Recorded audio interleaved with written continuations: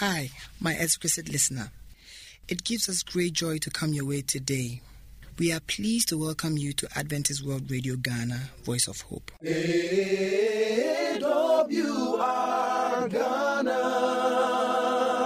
Voice of Hope. This is Daylight Magazine.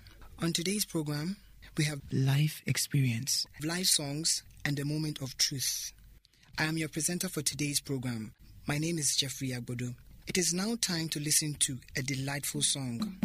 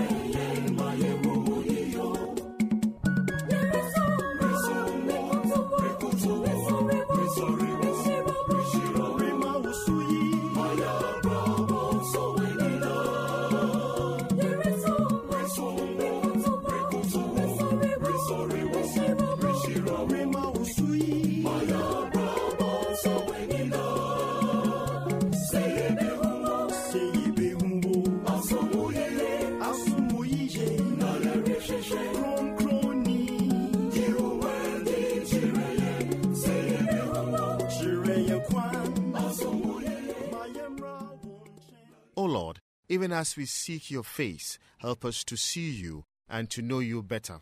This is what the song says. AWR Ghana, Voice of Hope. You are currently hooked onto Daylight Magazine, coming to you from Adventist World Radio Ghana, Voice of Hope.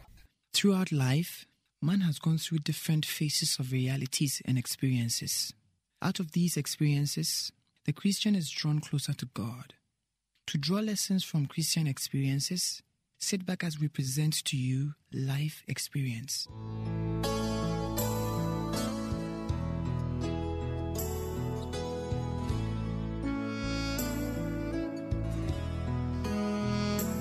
Hello, my wonderful listener. You're welcome to Life Experience. I am Papa Kwamna. I was having a discussion with Mustafa. He was actually sharing his life experience with us. He is going to continue from where we left off the other day. Because the one-party system had left. Over now, yeah. Yes. So everybody was happy. And then we thought things would be better with military handling things. I personally thought things were going to be better. Usually is worse. But no, we are disappointed. And so Valentine Strasser was taken over by internal difficulties, and he also was toppled by his own colleagues. And the colleague who took over Valentine Strasser was supported mainly from the southeast. Mm-hmm. And the one who was toppled, Strasser, was Creole backing, mainly in the west, not from these provincial settings. But he had political backing from the north, the APC, the former party.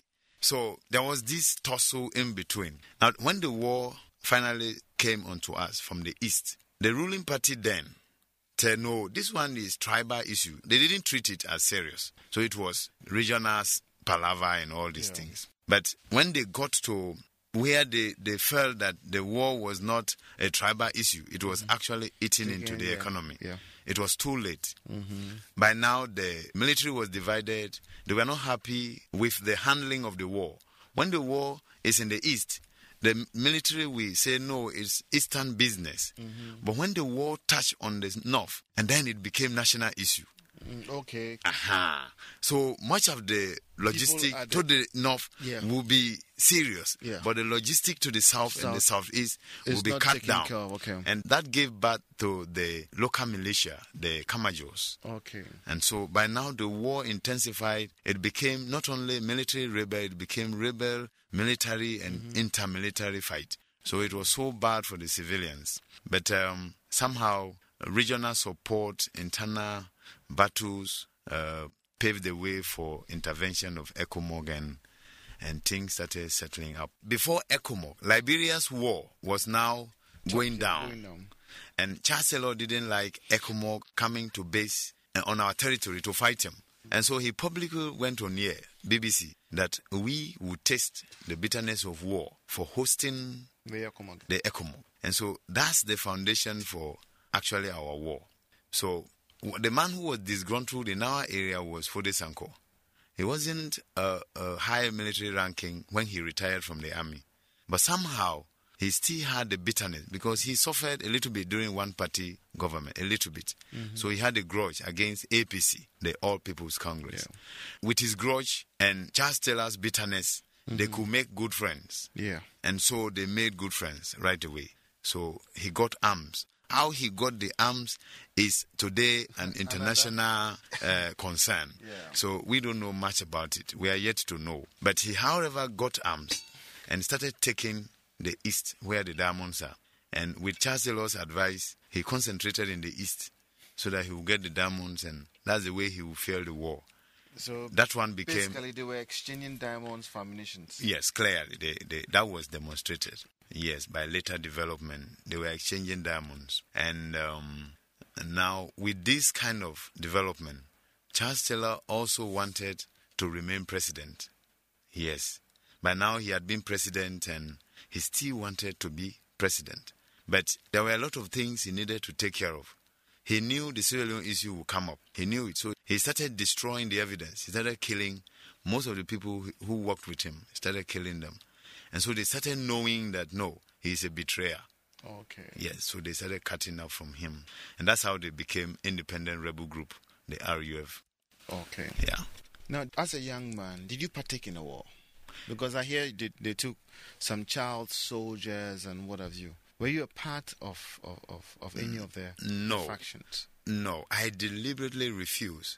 One of the military leaders then was my brother, Tom Newman. He was defense minister.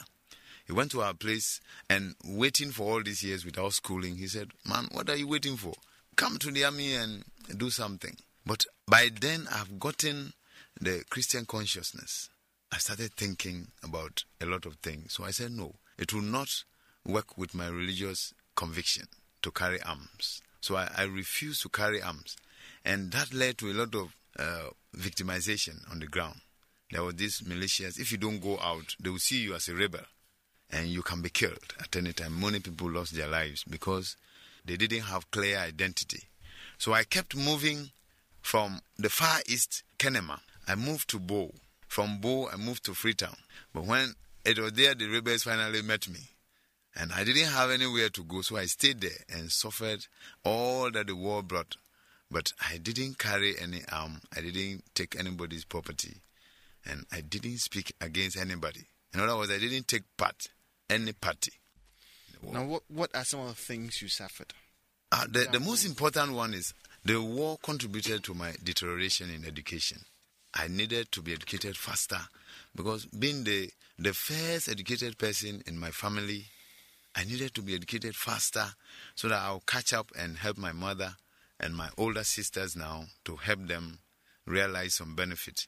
But I couldn't, and that pains me up till now. So the next one is, as a result of my refusal to take sides in the war, I somehow victimized. When the soldiers come, they will call you a rebel. You need several identifications to free yourself. I was quite built up. During these non-educational activities, I was doing bodybuilding, and I was quite huge and quite attractive. So one time, I went for some work in Bo from Freetown. The war had now died down. We are now trying to resettle. And by now, I had gotten employment with the Seventh-day Adventist Church as a lay evangelist. So when I went back to Bo, after the war, the local militia there saw me as a soldier. The military had been disbanded. And so when they saw me, they said, this man will be a soldier, and so he is a rebel, as far as our territory is concerned.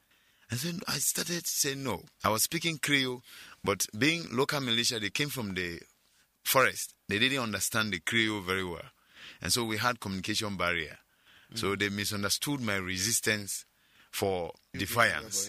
And so they said they will beat me up, and I said, no, before beating me up, you take me to your leader so I can talk with them. It's been really wonderful listening to Mustafa's experience. I hope you are blessed. A continuation will be brought to you later. I am Papa Kwamina.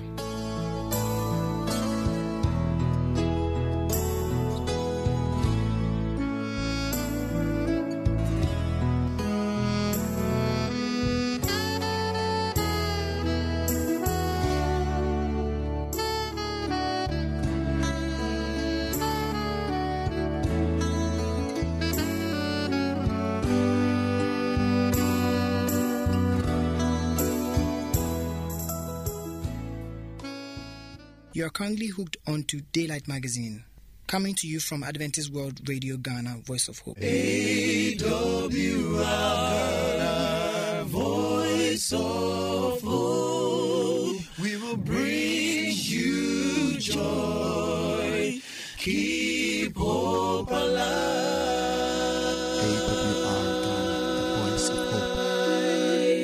You've been listening to the Daylight Magazine coming to you from Adventist World Radio Ghana, Voice of Hope. If you need further information or study materials on issues we have discussed, please contact us on Adventist World Radio Ghana, Valley View University, P.O. Box AF 595, Adenta Accra, Ghana, West Africa. Or if you have access to the internet, send us an email through radio@vvu.edu.gh. Or better still, you can call us on +233 307 051 058. If our line is busy, don't give up. Keep trying, for we are expecting your calls, emails, and letters. Great is thy thy faithfulness, O God my Father. There is no shadow of turning with thee.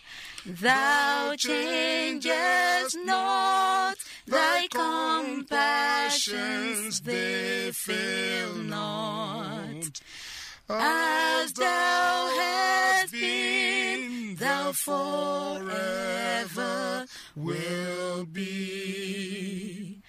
Great is thy faithfulness, great is thy faithfulness. Morning by morning, new mercies I see. All I have needed, thy hand hath provided. Great is thy faithfulness, Lord, unto me. Summer and winter and springtime and harvest, sun, moon, and stars in their courses above, join with all nature in manifold witness to thy great faithfulness, mercy, and love. Great is thy faithfulness, great is thy faithfulness.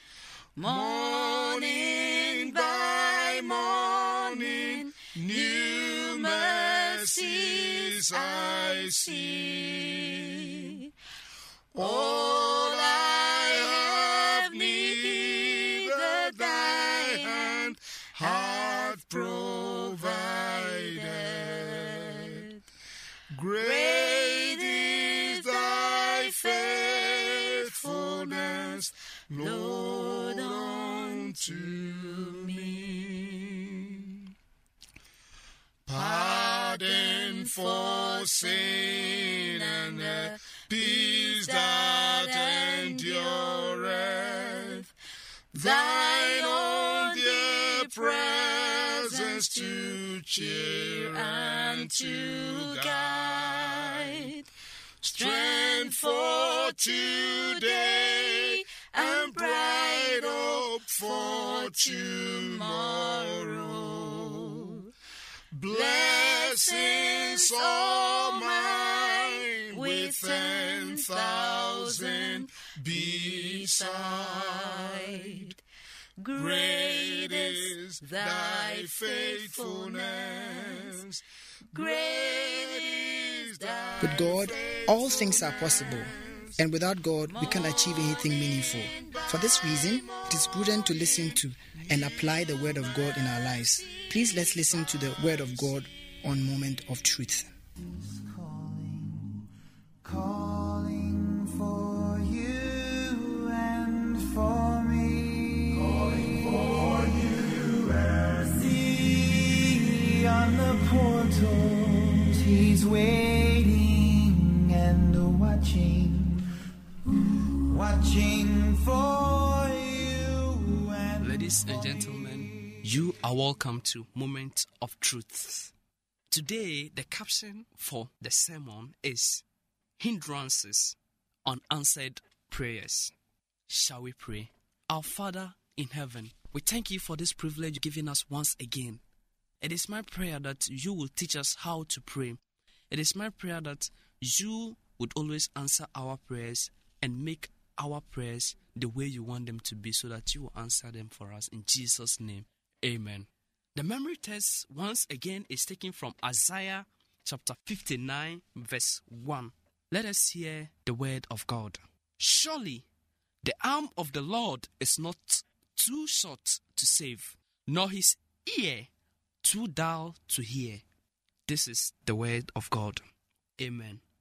My dear brother or sister listening to me at this particular moment, the focus or aim of this sermon is to help us arrive at how our prayers would be answered by God. The Bible says that even our righteousness is like a filthy rag before God.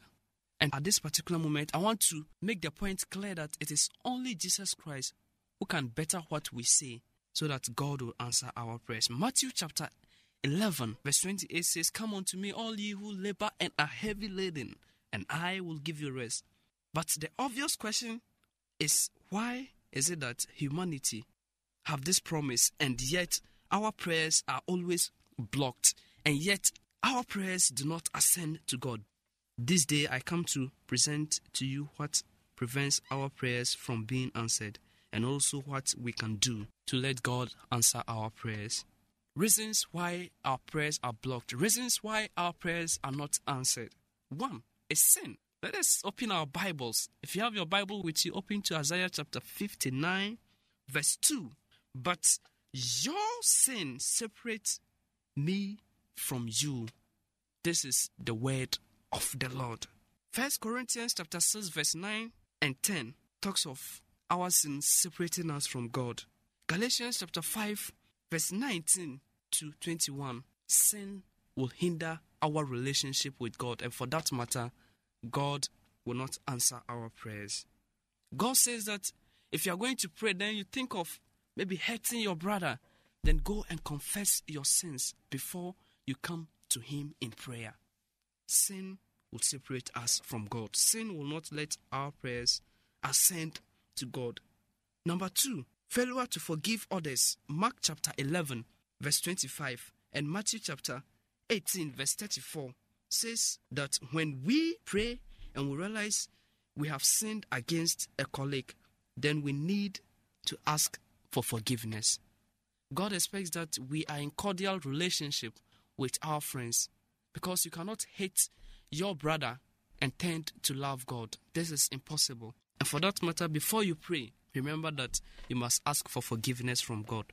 The Lord also expects that we forgive each other of our sins, else He would not forgive us our sins. And for that matter, it will create a gap between us and God, and our sins or our prayers will not be answered. Another reason why our prayers are not usually answered, and for that matter a hindrance, is unbelief. This I term as lack of faith. Mark chapter 11 verse 24 says that when we pray and believe, then God will answer our prayers. However, when we pray without believing, it is just like saying, I have prayed, but I know He will not answer. This is lack of faith. It will, however, be prudent that Christians ask for faith from God. Anytime you want to pray, tell God, God, increase my faith and help my unbelief. Because without faith, it is impossible to please God. And without faith, you cannot believe God. And unbelief will not let God answer your prayers. Unbelief will create a gap between what you are asking, and the devil will capture your words, and God will not answer your prayers. But I know we serve a God who is always willing to answer our prayers. Another reason why our prayers are not answered is impatience. At times we rush too much. We use all sort of words. Father, Lord in heaven, I pray that you would answer me now. But you do not know the purpose of God for your life. God knows what is good for you.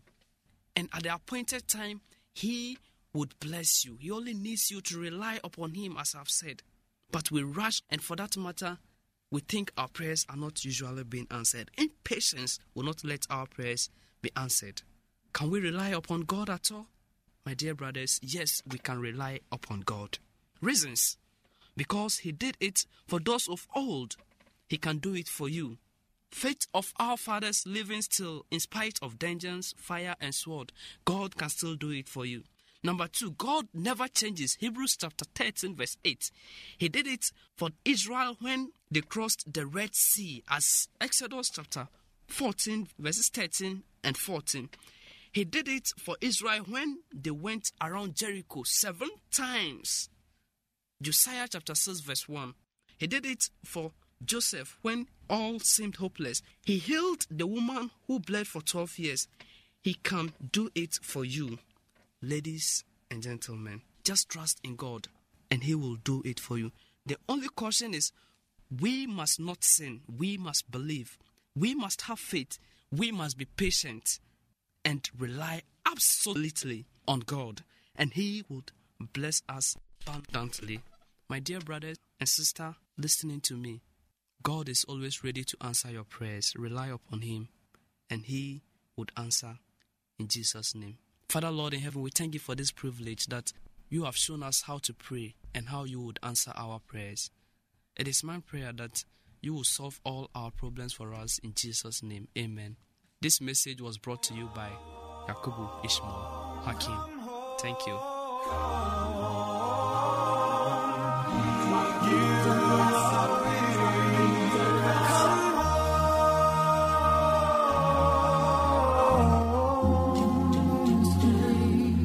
Tenderly, Jesus is calling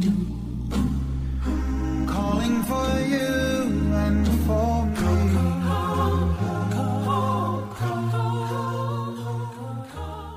You are currently hooked on to Daylight Magazine, coming to you from Adventist World Radio Ghana, Voice of Hope. AWR Ghana, Voice of Hope. You've been listening to the Daylight Magazine coming to you from Adventist World Radio Ghana, Voice of Hope.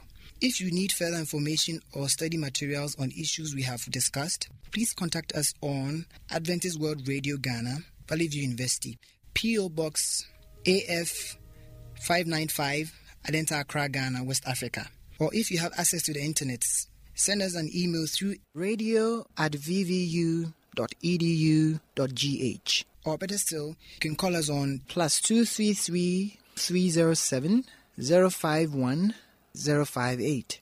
If our line is busy, don't give up. Keep trying, for we are expecting your calls, emails, and letters. Today's program was presented by Jeffrey Agbodo. Stay blessed.